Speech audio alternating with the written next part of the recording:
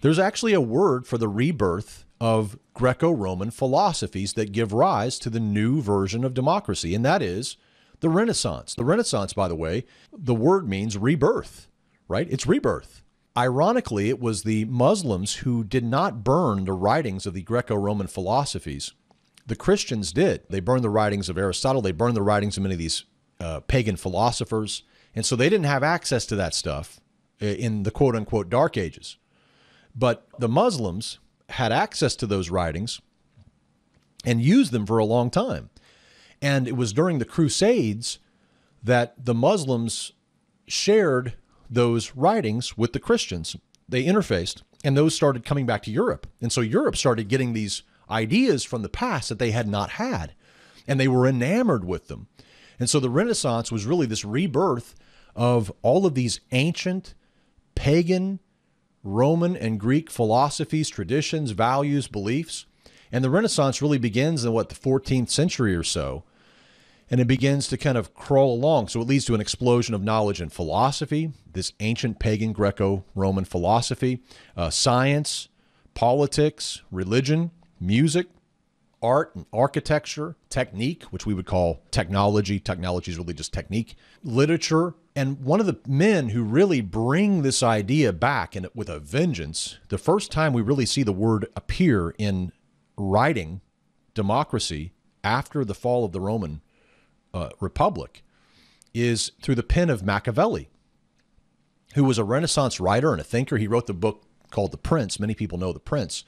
But he did probably more than anyone else to revive these pagan Greco-Roman philosophies. And he writes about republics in his book called Discourses on Livy. This was in 1517, ironically the same year that Martin Luther nails his 95 Theses to the door to the Wittenberg Church, starting the Reformation.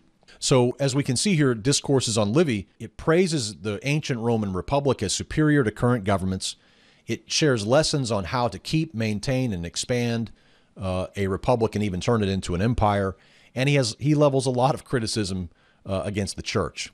That's what you'll find mostly with those who are promoting these ancient Greco-Roman philosophies in the time post-Renaissance. You'll find that all of them, almost every single one of them, also have criticism of the church. They're not crazy about the church, but they sure do like the ancient Greco-Romans. Here's a little quote from chapter 12. He says, the church, and this is an example of his criticism of the church. He says, the church has kept and still keeps this country of ours divided, and truly no country was ever united or happy except when it gave its obedience entirely to one republic or prince. This is his idea, is that we really have to cut ties to the church.